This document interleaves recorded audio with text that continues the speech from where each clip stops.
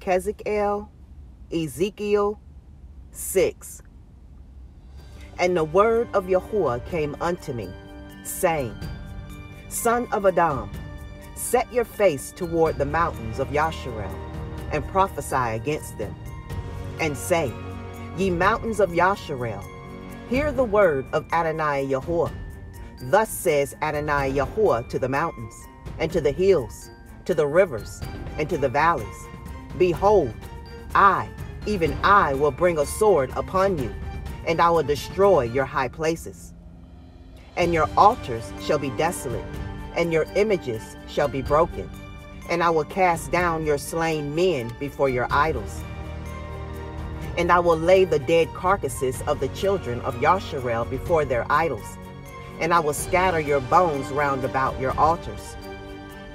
In all your dwelling places the cities shall be laid waste, and the high places shall be desolate, that your altars may be laid waste and made desolate, and your idols may be broken and cease, and your images may be cut down, and your works may be abolished.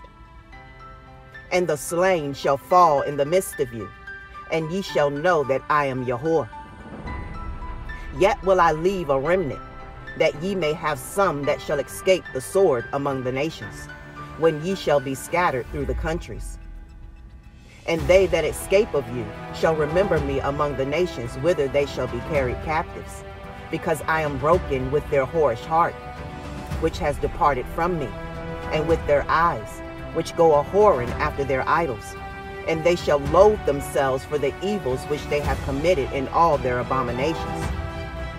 And they shall know that I am Yahuwah, and that I have not said in vain that I would do this evil unto them.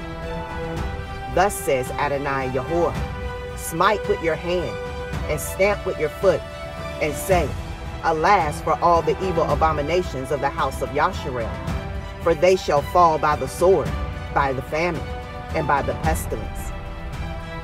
He that is far off shall die of the pestilence, and he that is near shall fall by the sword, and he that remains and is besieged shall die by the famine.